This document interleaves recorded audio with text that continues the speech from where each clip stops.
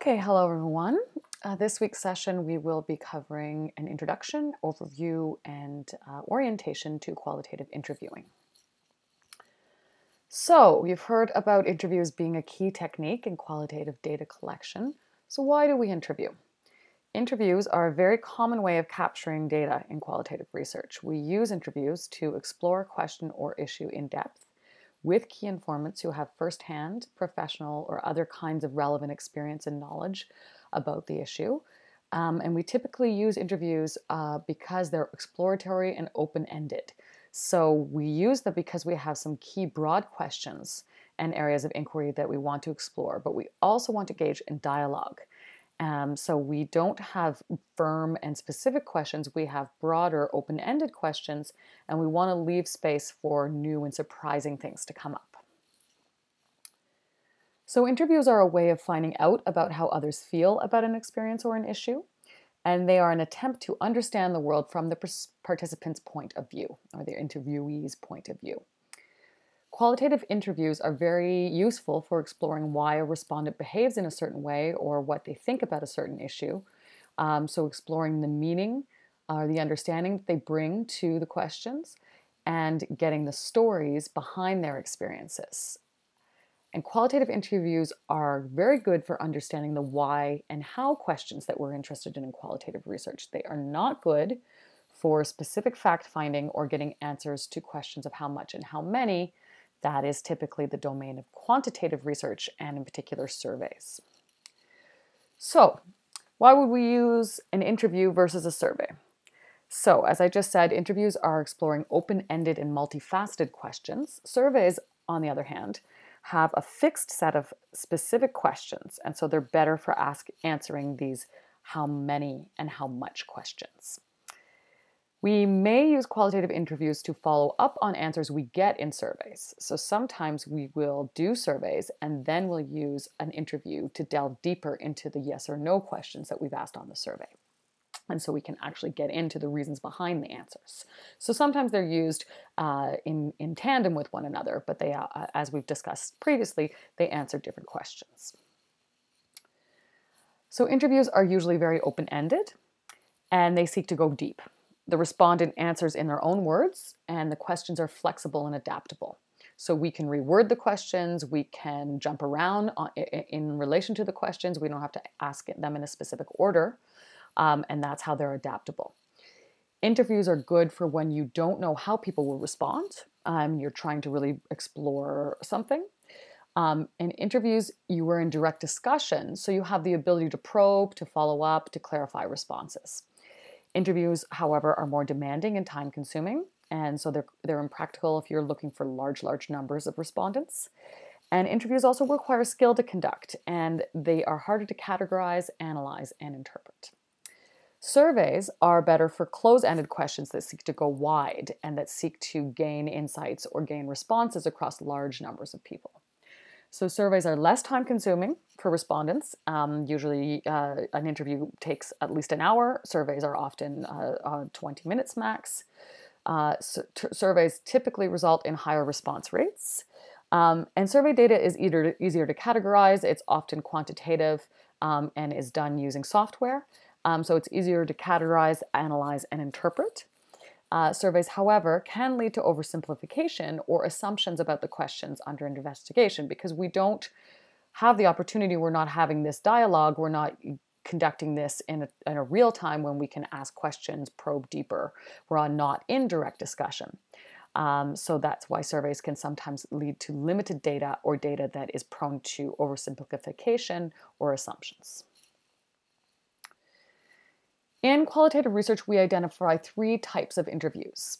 Unstructured interviews are the most informal and exploratory type of interview. In an unstructured interview, there are no or maybe just one predetermined question. And this is in order to remain as open and as adaptable as possible. So in this interview, we're really interested in being, very, very exploratory and exploring the interviewee's needs and priorities. So during this interview, the interviewer goes with the flow and doesn't have any really predetermined questions, or very, very few. In the semi-structured interview, they're more structured. So it's not completely unstructured. You do have a guide. You do have general questions that you want to answer. And this guide provides for focus and adaptability. So it provides you a focus, but it's also something that you can adapt. And so in the semi-structured interview guide, there are specific topic areas that you want to explore, and there's a general set of questions. But the interview flows like a conversation, and the topics are covered as they come up.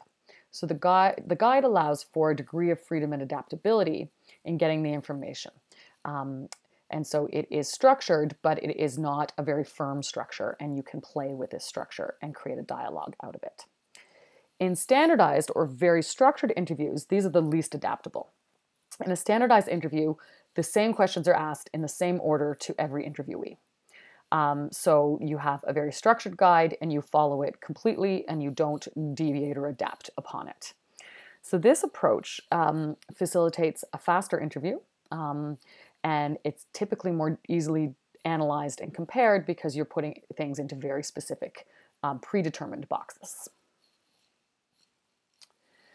So for your interview assignment, which you know is going to be an assignment that you're going to conduct and is due in February, you will find a peer to interview and you will have a discussion and chat with them.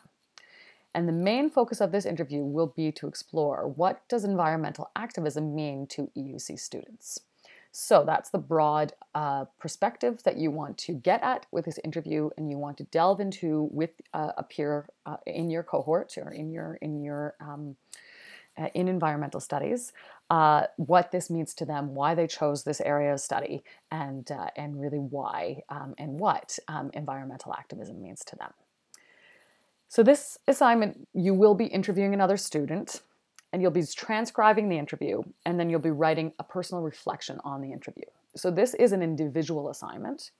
You will work together in pairs to do the interview, or you will be interviewing one of your fellow students. But your transcript and your reflection paper is an individual paper. So everybody has to conduct an interview and then transcribe that interview, write a personal individual reflection on the interview, which is a reflection paper. Then we will make these transcripts available to the whole class. We will anonymize the transcripts, and we'll discuss that in a little bit more detail in a future session. So we'll make sure that there's no names or identifying materials in the transcripts. Then we will put the transcripts up onto a Google Drive folder that's accessible to everybody in the class. And you will use this as a database to analyze for your final assignment, which is the analysis assignment. So you will identify several transcripts in this folder. You don't have to analyze all of them. Of course, there's going to be many transcripts, but you have to identify a handful of transcripts, typically about 2 to 5 transcripts. And you will analyze these transcripts, and we'll talk about the process of analysis in future sessions. That analysis assignment can be done in groups of up to 3 students, but the individual interview assignment you must do by yourself. But once we get to the analysis stage, then you can do that in groups, or you can do it individually. That's your choice. So your interview assignment will be a semi-structured interview, and that is where there's a guide provided, but you also can adapt. As you're going through the interview, you can adapt the guide. So the guide is provided on eClass as part of the assignment instructions. And it provides several areas of broad questions for you to explore in relation to this experience of environmental studies and environmental activism broad research question that you're engaging in. So you should use this guide in your discussion, but you can and should allow this discussion to flow like a conversation. You can cover topics as they come up. You're not required to ask the questions in the order that they're presented in the guide. You can kind of move around depending on what the person is talking about at the particular time.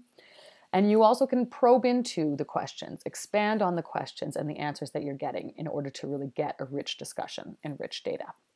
So the guide provides a focus, but your interview should be flexible and adaptable, as semi-structured interviews are. And I should note that semi-structured interviews typically are the most common type of interview that we use in qualitative research because they provide structure, they ensure that we're delving into the specific questions that we have, but they allow for adaptability and they allow for new questions to come up. So let's talk about how we do interviews and how we do them well. Well, the first stage in interviewing is actually before we even conduct the interview. We need to negotiate the setting up of the interview. And so there's actually a lot of preparation done. And the better your preparation, the better your interview is going to be. And recruitment is actually really the beginning of the interview. You need to establish who you're going to interview, and then you need to establish a space to do that interview, a time and a place and a context, a physical or other context which you're going to engage in this discussion. And this could, and often does, take several back and forth kind of exchanges before you get to the actual moment of conducting the interview. So you have to decide a good time. You have to really think ahead of time about what might make that the most effective time and space to have this discussion. And then you usually have to remind the participant right before you're going to go and do the interview, and make sure that they're going to show up and really kind of set up a structure that allows you to get together and do this interview. Now, for your assignment for the class, we do suggest that you interview someone who is in your tutorial group for this class, because that's the small group space where you're engaging directly with students. But I do know that as a cohort, you have lots of peers in this program, and you may have done projects with in the past or may know very well. So you can interview someone who's not in your tutorial group, but it does have to be someone who's currently enrolled in our class in ENBS or 3010. So it does have to be someone who's currently in our class, just to make things a little bit more simple. So I mentioned that the interview guide is particularly important, especially for a semi-structured interview, and it's very important that you know your guide really well. So before conducting a qualitative interview, you really want to review the guide and get a really good sense of it and kind of commit as much as possible the main questions to memory, or at least make sure you know what the interview is seeking to engage in. The more you do that, the more you're going to be able to have a really responsive discussion in your interview, and you're not having to be constantly going back to look at the questions and say, what am I supposed to be asking here? If you can know your guide really well, then you're going to get into a much more deep and rich discussion and really generate a dialogue and a conversation. Now, again, for the interview assignment, you have been provided a semi-structured interview guide. This guide is, again, on eClass. You can find it, which goes into these different areas of environmental activism and particular probes and particular specific areas of environmental activism that gives you a general way to approach the discussion. You should read this guide very carefully, and you should also make notes on this guide that speak to you personally. There may be questions that are particularly of interest to you, and there may be areas within those questions that you particularly want to focus on or think are particularly relevant. So this is your guide to adapt, as I've mentioned a couple of times. This is an adaptive process to really engage in an interview that's going to speak to you and that's going to speak to your participant or your interviewee. So you also need to know your participant really well. In qualitative research, it's really important to do this background understanding of who we're going to interview. Obviously, we've identified these people for a particular reason, but we can also read up on who they are. We might be able to access some work or other kinds of things that they engage in. There may be some stuff posted online or things that they've written that give us a sense of who they are and why we want to talk to them. And we can also consult literature or other documents related to the community they belong to. So that might be of interest to us. We might be interested in a specific age range, like adolescents or the elderly. We may be interested in a specific cultural group or people who identify with a particular social or lived experience. So obviously there's going to be information about that group that we could access as well to get a sense of what is relevant and timely in relation to these experiences. So coming back again to the interview assignment, you should reflect on who this person is and what you know about them, if anything, that you can bring to this discussion. So you may know already some of the environmental activism that they're engaged in or expressed interest on that could help bring richness to the discussion. If you don't know anything about that in relation to this person, that's just fine. You do know that you have a shared identity as a student at York University, and likely this person is also in environmental studies. So, you do bring some understanding and you can build from there. It's also important that you know your setting when you're interviewing. So you need to know the questions you want to ask very well. You need to know the people and why you're asking them. And then you need to know the setting and the context in which the interview is taking place. Because an interview is an embodied interaction, even if you're doing it in a teleconference, which we will be because of COVID, it's still an interaction, a real-time interaction between two people. So you want to be able to set up a space that is, limiting distractions, providing you with an ability to focus in on the conversation, providing some, at least some kinds of privacy. If it's not full privacy, then at least, a private enough space that allows you to really engage in this discussion. And then there might be some things that you want to bring to the interview to make the person more comfortable, like water or tissues if you think there's going to be emotions that come up. Just think about how you can really create a space that is welcoming and comfortable for the participant. Now, again, as I just mentioned, for your interview assignment, due to COVID ongoing physical distancing, you will need to conduct the interview via a teleconferencing or telephone, if that's your preference. The easiest would be to be using your York Zoom account. And it is also important, of course, because you want to transcribe this interview, that you record it, that you audio record it. So the Zoom account function does have a record function that allows you to audio record the discussion. And obviously for this interview, we will be allowing those kinds of recordings, and we will be getting a consent to audio record, which I will talk about in a few minutes, which mirrors the consent processes we talked about last week. But no matter what technology you're using, if for some reason you decide not to use Zoom, you do need to make sure you have a reliable recording function and that you check the quality of the recording before you begin the interview. So that is a key part, is to make sure you get a good recording of your interview.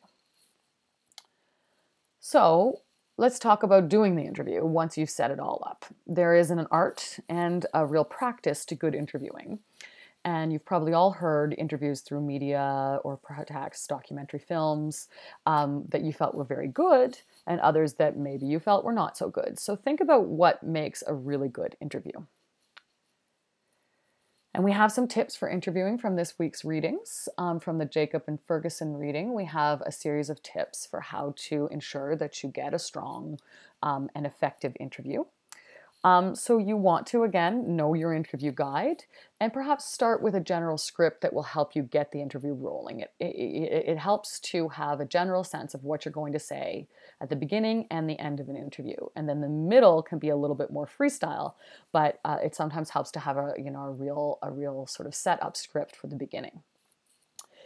Then you want to make sure that you collect consent before you begin asking and recording the interview questions. So you might open the interview with a short description about what you're about to discuss.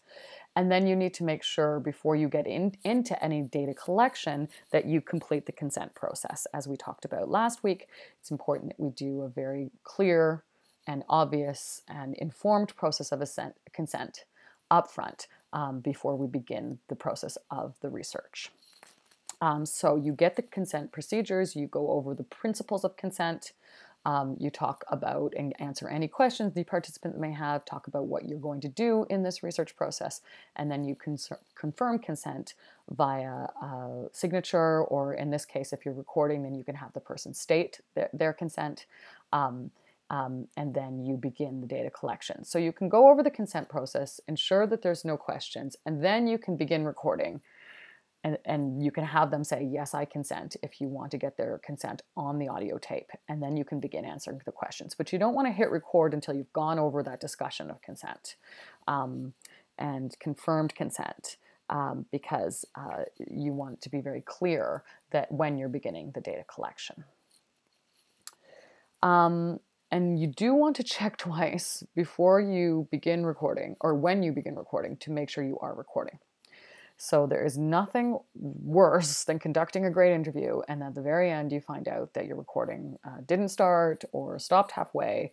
So be attentive, and that requires a little bit of juggling throughout your interview to make sure that the recording is happening. Obviously, if you're doing this on Zoom, it's a little bit more straightforward because you can see right in front of you the recording function, and the red button is still lit up.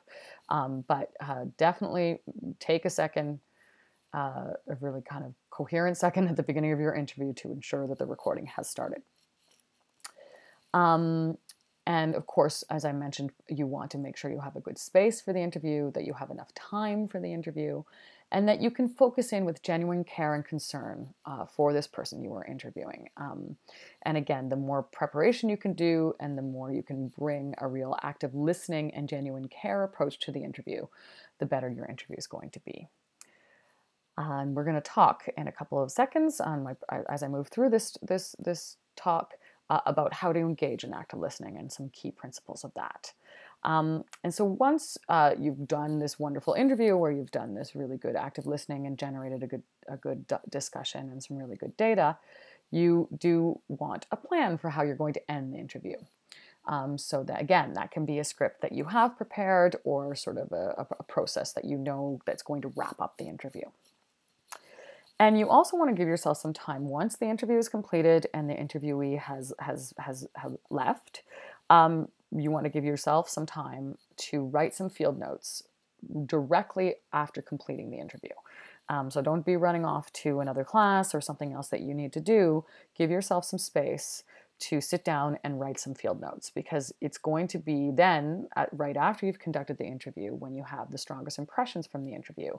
And that if you jot those down, those can be very helpful for when you're getting to analysis. So you want to write down some of the key things that came up, some of the most relevant and interesting parts of the discussion, any other contextual things that happened throughout, and perhaps even say, you know, there was a really good answer halfway through or 3/4 of the way through, and I want to make sure I go back to some key moments in the interview when I'm doing my analysis. Now, let's come back to the interview assignment. As I mentioned, there's an ethics process that we have actually had approved through the York Research Ethics Board. So because this is actual qualitative research that you're going to be engaged in, we did go through an ethics process. We had our protocol reviewed and has been approved for you to do this research, including a consent process. So there is a consent form on eClass that's available as part of the assignment materials that you need to be familiar with, that you will be providing to the participant, and you will be going through this consent process with them. I think even though we're doing this over teleconferencing, I think that they should sign the consent form and email it back to you, but you can also go over this verbally during the teleconference and ensure that they have, that the principles of consent are followed. We will discuss this form in more detail at our lecture, our Zoom lecture this coming Monday. But there is a consent process that you will need to go through and have your interviewee sign. And then there's also a confidentiality form that you will need to sign. And this is a form committing that you, as an interviewer, will respect the anonymity and confidentiality of your interviewee. So obviously you know who they are, but you're not going to provide their name or any contact or identifiable information in the transcript and in the paper that you're writing about this interview.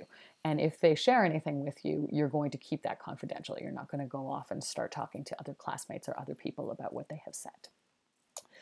That's a form that you will need to sign to commit to this process of confidentiality and anonymizing the data once you get it.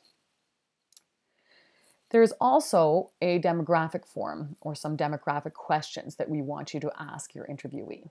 And this is so we can create a data set that lets us understand who has been interviewed. And so there's a series of questions, short 5 questions that are also found on this Google form. And you will complete these questions. What you can do is you can just ask these questions to your participant, and then you can go on the form and type in the answers and upload the demographics that way. And the link to the form is also provided in the assignment details. So again, we'll have a chance to discuss all of this on the Zoom session this coming Monday, but this is another process that you'll need to complete as part of your interview to generate the demographics for the interviews. So let's talk about how to conduct really good interviews. You want to definitely make sure the audio is recording and check that a few times throughout the interview. You also want to be attentive to time and ask one question at a time. You want to give a lot of space for answers and not rush the interview. It's quite important that you provide a lot of space, and that you probe into the answers. And I'll talk a little bit more about how to do that. And you also want to try to remain as neutral as possible, although you can be personal in the interview. You don't have to be a person with no sort of reactions or opinions, but you don't want to pass judgment on anything that people are saying. So you can indicate understanding. You may even very briefly say, oh, that's something I've experienced as well, or I really understand why you might have that perspective. You don't want to dominate the conversation, but you can sometimes encourage people by providing an understanding response, but you definitely don't want to judge the responses one way or the other. So you want to encourage dialogue, but not dominate dialogue, and definitely be neutral in relation to the discussion. And this is all the art of active listening, the art of interviewing. And active listening is really an important element that requires patience and listening with more than one's ears. So tuning into the whole person, and giving them a lot of space to answer questions, and really kind of connecting to the way that they're feeling and how they're engaging in the discussion, both their answers, but also their body language, and really ensuring that you're focusing in very, very deeply on this individual. Everybody's experienced what it's like to be paid attention to and to have a rich discussion. And the principles of doing that really well are obviously the kinds of skills that's going to make you a good interviewer. So you had a little video to watch this week that's on eClass that talks about active listening, which is a skill for life, really, not just a skill for research. And it brought up some good tips for how to be a really good active listener. So stay focused, and this can be through eye contact. If you're not in person, sometimes the eye contact thing can get a little bit more awkward or challenging, but we've all spent a lot of time on Zoom or other kinds of teleconferencing these days. So you know how to do that in a natural way to make sure the person feels that you're paying attention to them, and also to really be patient and give them a lot of space. So really listen. Avoid thinking about what you're going to say next. Try to really, really focus in on what they're saying right now, rather than jumping forward in your head about, okay, how do I respond to this? And also allow for silence, which is really a big part of conducting good interviews. Wait, even if it seems like a little bit too long, for the person to answer the question, because we've probably all experienced this. Sometimes it takes time to formulate an answer. Sometimes you're kind of jumping around in your head figuring out how you're going to begin answering a question, and there's a little bit of a pause between the question and the answer. So if a person hasn't answered right away, really give a few more seconds to let that answer come forward. If it doesn't come forward, I'm gonna give you some ways that you can kind of bring it forward, and sort of generate the conversation. And then once you are getting into a response, you want to paraphrase back to the person, sort of very briefly summarizing their words or ideas back to them. I hear you saying this. This is what I'm understanding from what you're saying, to reassure them that you're really listening, and also to encourage more opening up, more deeply engaging with what they're trying to say. And that's paraphrasing back not just the words that they're saying, but also the emotions. So you could be neutral while also engaging with some emotion. So you don't have to be a sort of a robot. You could be someone who's very empathetic, and sort of giving back emotion while you're listening. So you're using words and emotion to express back what you're hearing. And as I mentioned, silence is one of the great arts of both conversation and of listening, and in that way of interviewing. So good qualitative interviewers need to learn to get comfortable with silences. And this is really about not jumping in too quickly to fill in a silence. I think we've been taught in our very rapid modern environments that silence is uncomfortable and that we need to fill it. We need to provide the answer. But that is really kind of the opposite of what you're really trying to do, because you want to prioritize the voice of the participants. So you want to use your voice less so that their voice can come out. And Dilly, in the other reading for this week, talks about how interviewers should really seek to talk about 20% of the time and listen about 80% of the time. And that can be hard to do. And it doesn't necessarily mean your interview is not a good interview if you end up with a slightly different ratio. But it is a good rule of thumb to think about, how can I really dial what I'm saying back so that I give a lot of space for the data that I'm looking for from this participant. And Dilly talks about concepts of multiple voices. So there's a need to listen, and there's also a need to compare back what is being said by this participant, by this interviewee, to the background work that you've done, and to the knowledge that is out there in relation to this topic. And at the same time, there's there's sort of the process of time that's going on. So you have a lot to juggle in interviewing. It's not the easiest thing in the world to do, because you want to really listen carefully. You want to be attentive to what's being said so that you can compare it to the things that you know about this already. And you also want to offer insights to prompt reflection, or to gain clarification. This is your moment to say, okay, I don't really understand. Can you give me an example of what you're talking about, or can you talk a little bit more about that?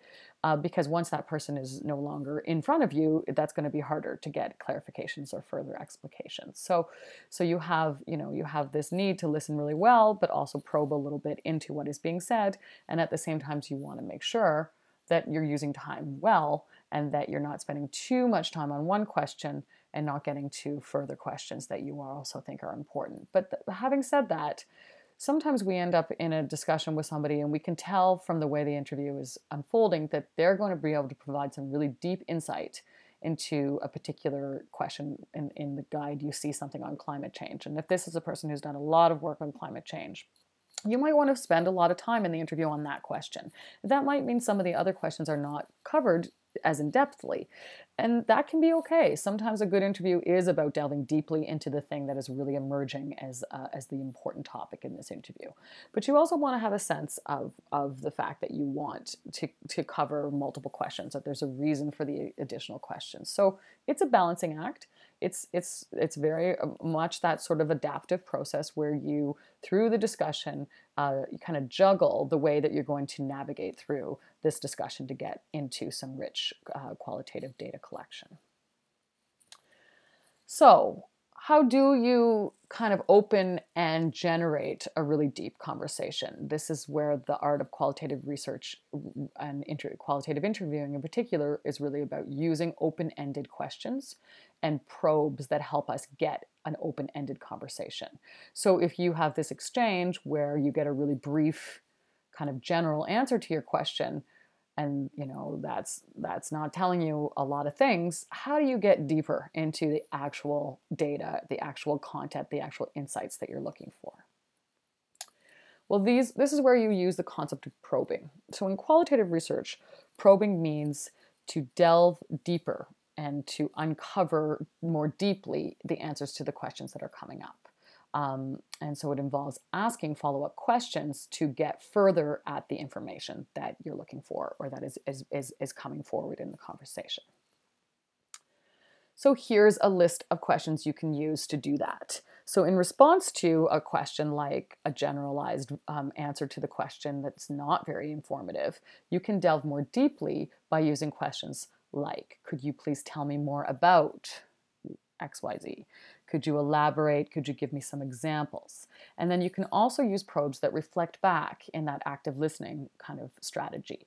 What I hear you saying is, what I'm getting from you is, can you tell me if I'm getting that correctly? And you can also ask things like, what made you feel this way? Or why did you make that decision? Or why is that important to you? You can ask about barriers. You can ask about enabling experiences. You can ask questions that help them get further into telling of that experience and their insights. So Dilly also tells us that good interviewing is it eludes a sort of a specific definition. It's not the kind of thing where you could say there's a formula for it, or there's a particular recipe for it, but we know it when we see it. And it's really something that feels opening, that we're generating insights. It's, again, like a really good conversation. There's feelings of excited sort of opening that happens, like something is happening that's providing insight. But interviews can also be challenging, and it may involve navigating some unexpected things. Sometimes there's weirdness in an interview, just like there's can be weirdness in any human interaction. Sometimes, for whatever reason, you're not connecting with the person. Sometimes you or they may be uncomfortable, or sometimes maybe they're getting a little too comfortable, and you're not sure how to balance, an overly friendliness with the kinds of questions that you're asking. And sometimes we need to just kind of let it be uncomfortable and then move through that. And usually those moments are things that we can overcome and get into better discussion. So, if there's a bit of discomfort, don't let that shut you down. Try to move through that and start asking these probing questions. And then hopefully you will get more into a comfortable flow of conversation. And sometimes there can be conflict. I trust that in our context of the interview for this class, that your cohort is really a respectful one, and that conflict will be avoided or very minimized. But depending on the research you're doing, sometimes conflict can come up. And if you know that you're engaging in research that has a likelihood of generating some kind of conflicting emotions or discussion, you should probably have a plan for how you're going to manage that. And in general, research is usually engaged in something that is trying to provide specific insights, and sometimes those insights involve asking questions that are going to generate emotions. Usually, we're interested in something for a reason, and that reason has a depth to it, and that reason involves emotion. So you may have powerful emotional experiences and expressions that come out of interviews. People may cry. People may share experiences that are very emotional for them to talk about. And so, coming into the space in a way that you can honor and affirm these experiences is really important. And maybe even just being prepared for the fact that emotion might be expressed, and making sure you're in a headspace to not shut down that or not feel intimidated by that, because emotion can generate some really important insights. It is, of course, really important to honor participants in relation to how much they want to reveal. And also, if they've shared something emotional and you've got some good stuff happening, and then it's clear to you that they're tired and they're done with the discussion, to honor, where they're at in relation to having this discussion. But don't let emotion shut you down completely. Definitely go with it, but definitely be respectful of how far you should go and when you should also know when things need to wrap up. So it is important to be attentive to how you're going to end your interview and to get a feeling. And often this is a natural moment that kind of seems like, it is coming to an end. I think we've all probably been engaged in situations where we were really deep in the middle of something, and then we can feel like, okay, it's moving through, and you can sense that it's time to wrap up. So, you want to ask yourself, do you have what you need? Did you get good answers to some of your key questions? And again, sometimes this means you've covered some things very in depth, and maybe other things not as much, or, it could even mean that there's a question or two that you haven't covered at all. But that you want to ensure that you have some really good insights and that you've captured some relevant data to some of the research interests, if not every single one of the questions. But of course, you also want to consider your participants, as I was just saying. So you want to make sure they've had space to fully express themselves. And you also want to be tuned in if they're fading, tune into any cues that this is really time to wrap up. And have a plan, as I've mentioned, for the ending. So have a debriefing script. Have a question, is there anything else I should know? Do you feel that we've covered everything of relevance here? Do you have any questions for me before we close? Make sure that it's clear that you're coming to an end in the interview and give them space to engage in that ending. And then ensure that you do any final closing procedures that need to be done. This is likely, if you're going to provide an honoraria, probably the moment that you're going to give them that honoraria. As we discussed last week, sometimes in ethical processes, we want to provide additional supports. If we've talked about something that's sensitive, we may want to give them links to anonymized chat lines or things that they can talk with other people if this has brought up emotions that they want to work through. So sometimes we have an imperative to do that, or that's part of our ethics process. So we may provide some kind of some kind of information on supports to that person at the end of an interview. Often it's a piece of paper with some website links or some phone numbers that they can follow up with if they want to. And then you also want to be respectful of this person. Perhaps you want to show them the way to the elevator if you're doing this or how to leave the space if you're doing this in person, and really just kind of like close with a respectful ending to the interview. And as I mentioned, you also want to provide some space once the interview is completed and you're no longer in that discussion and the interviewee, the person you've interviewed, has left the space, that you write some field notes. And too often we avoid this, or like we don't get in this step. We not avoid it, but we just don't give ourselves time for it because we're busy and we have something else to do. And we think, I'll do this later. But it's really powerful to write field notes as soon as you've completed the interview. You may write additional notes later on. If you're doing analysis, you're probably going to be doing a lot of note taking during your analysis, but the initial notes are going to help you with that analysis. You're going to remember the feelings and impressions you had when your interview had just ended. But you also want to write down what were the key things that came out of this interview, especially if you're going to do multiple interviews. For your assignment, you're just going to do one interview. But usually in qualitative research, we don't just do one interview, we do several interviews. And so, all those interviews are going to be kind of all meshed together in your brain once you've completed them all. So when you can go back to your notes, you'll be like, okay, right, that was the person who talked about that. And you can have a map for how to approach your analysis. So writing up detailed impressions, writing up some key things about what the interview talked about, some key insights, maybe what surprised you, if something uncomfortable or emotional did come up, maybe noting that can be really useful to go back to once you do begin your interview analysis. And you may also want to have a plan, and it's always a good idea to do so, especially, again, if you're engaging in research that really does delve into some sensitive topics. You want to have a plan if you need to debrief with someone. So interviews can be very emotional for the person who's being interviewed, but they can also be very emotional for the person doing the interview, the interviewer.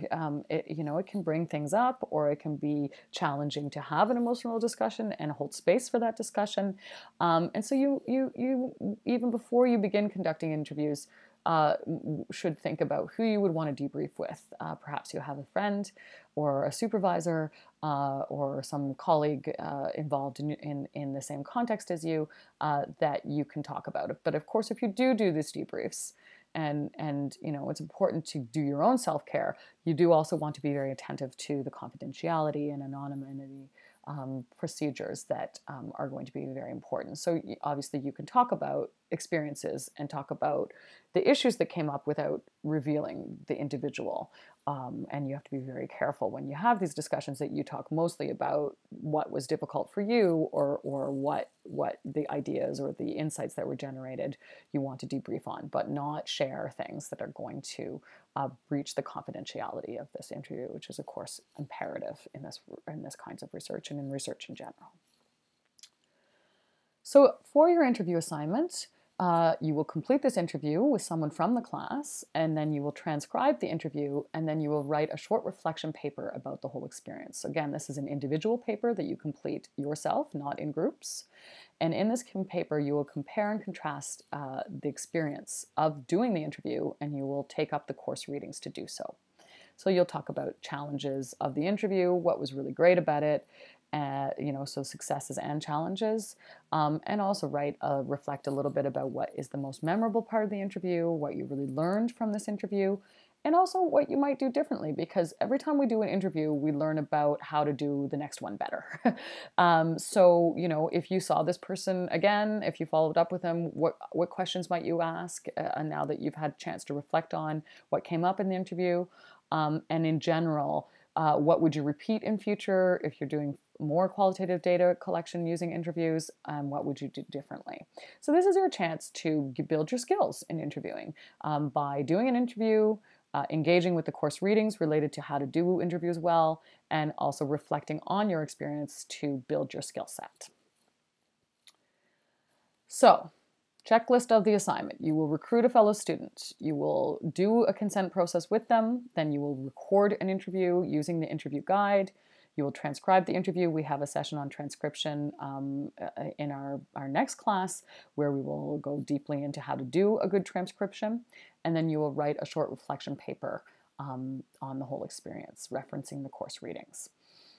We will talk at our Zoom lecture this Monday about assignment expectations. We'll have a chance to answer any questions and get a little bit more into the assignment details. But yes, this is the general overview of the interview assignment.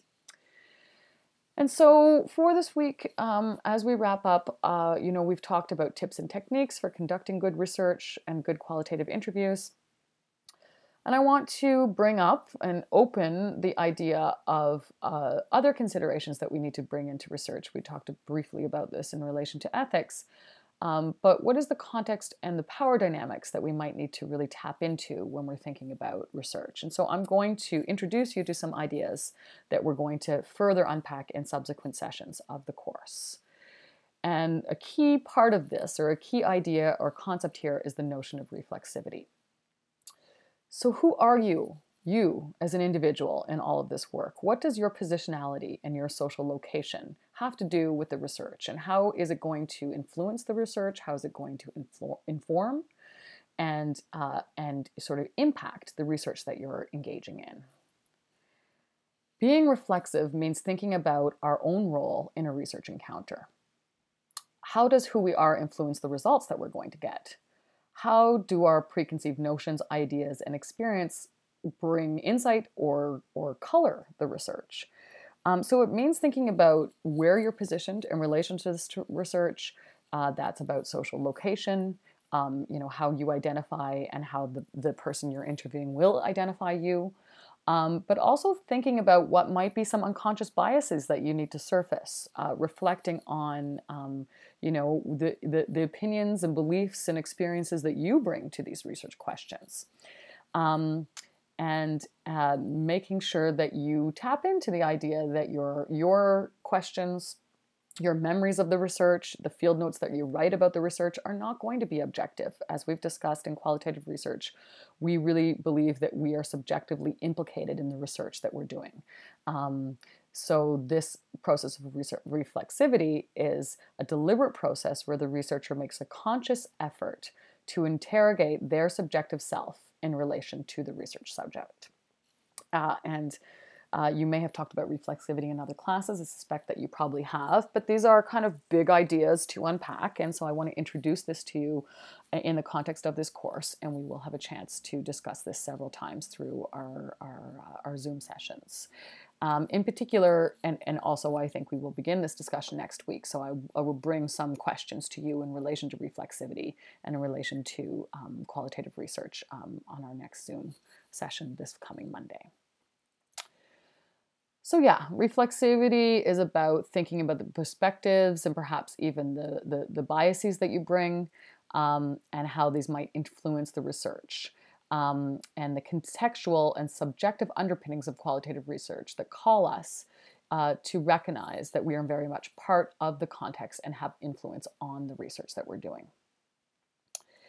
So yeah, my plan for this Zoom lecture session, our interactive lecture session on Monday, is to talk more about the assignment expectations, give you a chance to engage with any questions that you might have in relation to the upcoming interview assignment, and then also get into, in the second half of our hour together on Monday, begin a discussion about reflexivity.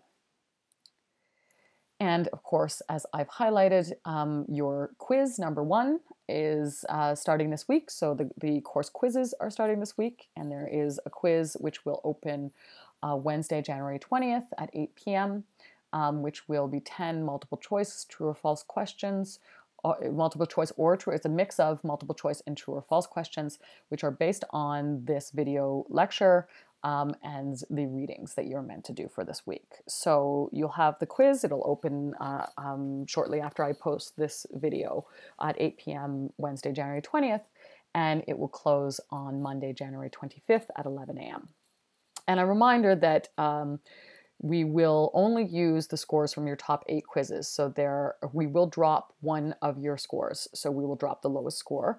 So if for whatever reason you're having a week where the quiz is not something you can engage with, you have 1 week where you will not be, we will drop the lowest score, whatever that score is of your quiz. So you do have 1 quiz week, or just to remind you that we will be only using the scores of your top 8 quizzes and dropping your lowest score.